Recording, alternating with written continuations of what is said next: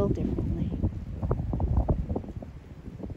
The storms of life come through, and the new day dawns,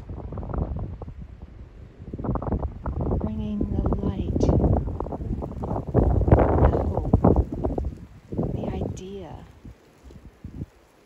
Its storm brings in the newness of what we desire and what we dream and what we hold dear in our hearts.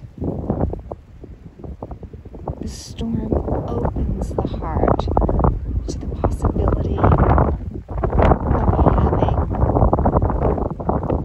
what we desire. It blows out all the old beliefs that kept us from having our desires or pursuing our desires, even having the thoughts and ideas that we could potentially have what we want. You, my dear, have as much strength as this storm that blew through. You have as much inner courage, inner fortitude as anything in nature. You are nature.